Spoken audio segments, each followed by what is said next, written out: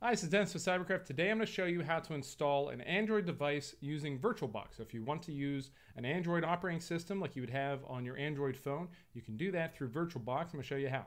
So first, what you need is VirtualBox.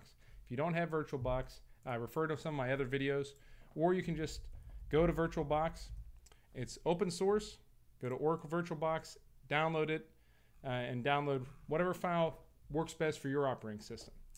So once you have VirtualBox installed, you should have this interface here.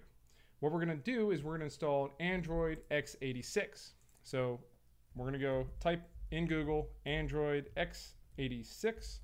Just do a Google search. This first link is what you want. And the website's going to look like this. We're going to click the download key. And it's going to take us to, and we can download here from SourceForge or from FOSS. I recommend SourceForge, and you can find the different releases here. You can download the latest version. Just be careful, don't click on any of the ads, but you can download the latest version here. When you download that version, what you're going to get is an ISO file. Now, I definitely recommend you label that ISO file and you store it in the same folder you store all your other lab files. I have a lab file here, Cybersecurity Lab, and I have Android. This is what the ISO, the disk image file, is going to look like. So you want to put it in this folder. I named this folder Android. And then what we're going to do is we're going to go back to VirtualBox and we're going to create a new machine. Okay, so we're going to go to Machine, New, or we can use the options at the top. If you don't have any machines, you'll probably see those. New. We're going to name this Android x86. Name it whatever you want. Make sure you store the virtual machine in the file folder that you want. And we're going to say type for Linux. And then we're going to select the type as other Linux 64-bit. So it's going to show this little gold icon. I don't know what that is. All right, now we're going to go ahead next. Now there's a couple things we need to keep in mind. Okay, so we need to make the memory at least 2 gigabytes. Okay, I'm just going to bump it up to 4. And then what we're going to do is we're going to create a virtual disk. Okay, we're going to change these settings. We're going to create that virtual disk.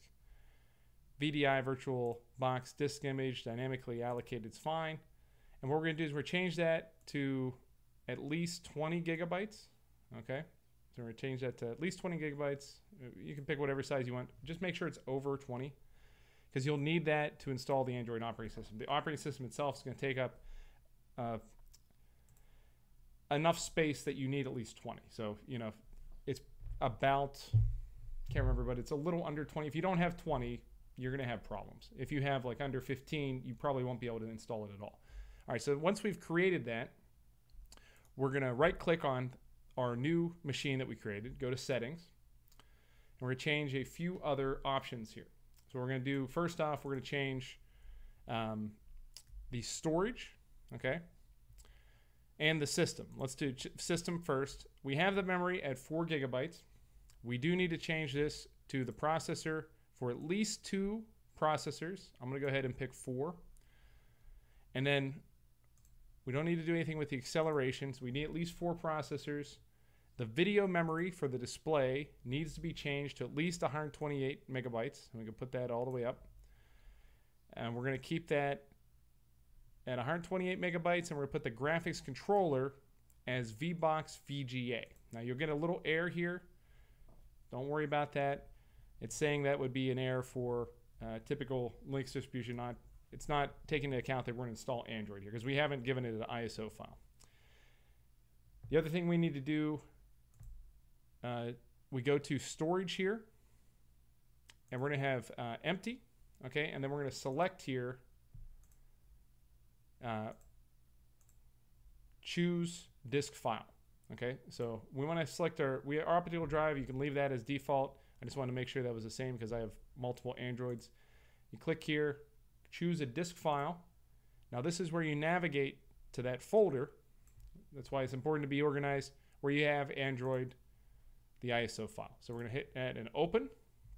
Okay, the last thing we're going to do is we're going to go to network and we're going to select our adapter. Now, if you want to use your existing laptop's adapter or desktop's adapter, you're just going to hit bridged, and that's going to share the internet connection you have on your current device. If you have an external you know, Wi-Fi adapter, you can use that too, and you'll be able to select that from the list there. But you want to select that adapter. So we're going to select bridged adapter for now, just to keep it simple. That's, I imagine how most of you will be doing it. Hit OK.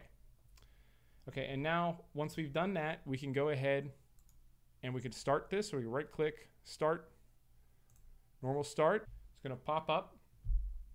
And then what we're going to do is we're going to install Android on the device.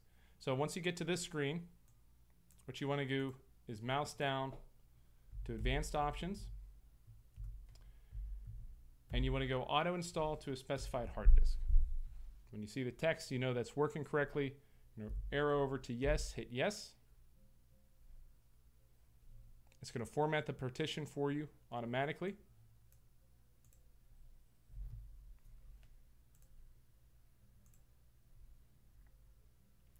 And then what it's going to do, we're going to go ahead and run Android x86. It's going to install there.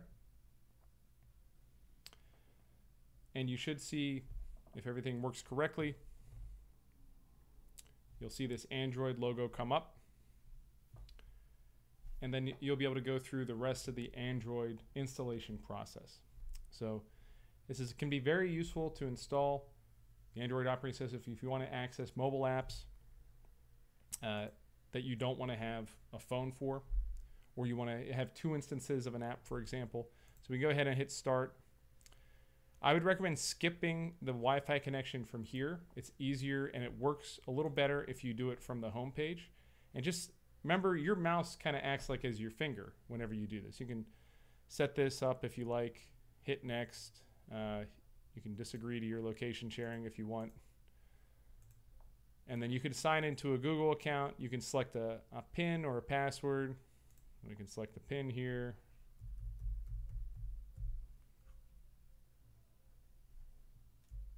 So select whatever Pin you want. That's not a very good pin. I don't recommend using that one, but just for the demo purposes. Now this is going to bring you to the home page. You're going to have your buttons here, just like you would on your smartphone. You can set that to what you want, and this is your interface. You got your apps here. You can swipe just like you would. You can pull this down like you would.